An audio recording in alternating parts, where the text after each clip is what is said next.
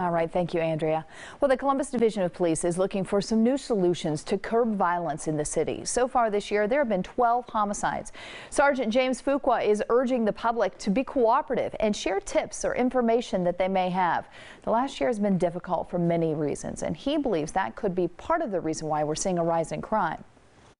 All of these life stressors have become so severe to the point where people are just at their wits' end.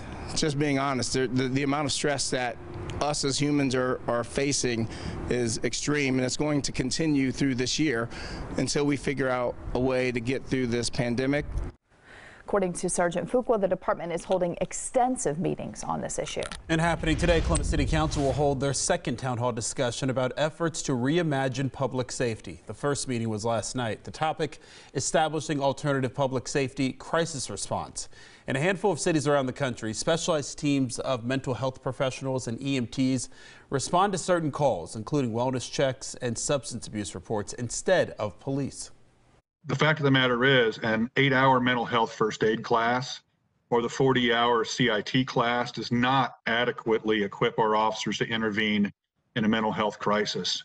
If you need confirmation from anything I'm saying, I just recommend you just ask any officer and they'll confirm that.